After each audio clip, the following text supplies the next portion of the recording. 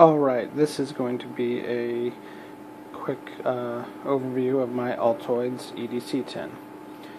So, regular Altoids tin, it is fairly full. It does snap shut.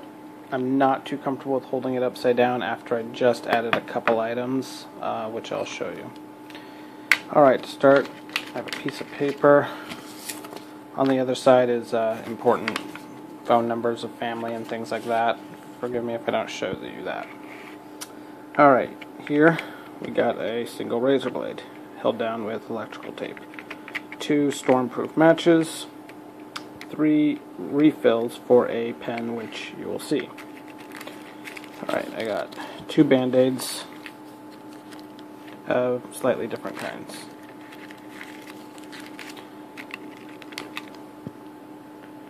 One small half a gram burn cream, and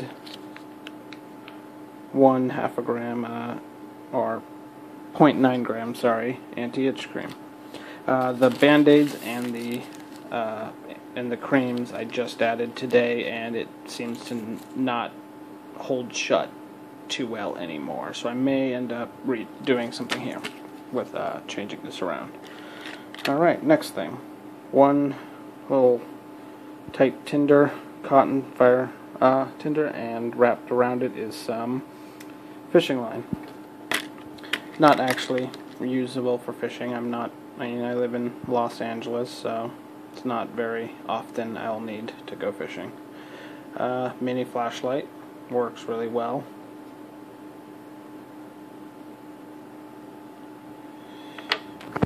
Sorry, one second. Alright, what else we got in here? We got a True Money cash stash thing, and I have $50 in there, one $50 bill. Thumb drive, important documents on it, copies of driver's license, passport, etc. Lots of things. Pen. This thing actually has come in handy all the time.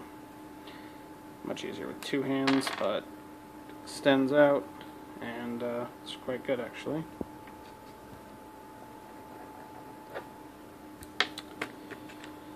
A little mini whistle.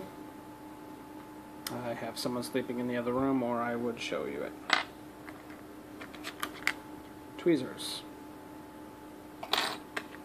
Small clip. This actually came with something else I ordered. One of these things. I don't remember if it was the whistle or the money cash stash or the flashlight or what, but could come in handy. Leatherman Micra. Very, very useful. A iGo charger with a mini and micro USB. And at the bottom there is 1/10 ounce of 0.999 gold. And then along the side here, I don't know if you can, how well you can see that, but there is a wire wrapped around here. This is just a regular wire for, if you do Arduino projects, little things like that. But it could be, I've actually had to use them before when I've had broken cables to try and, fix something up, get it back in working condition. And there you go. That's basically all I have in there.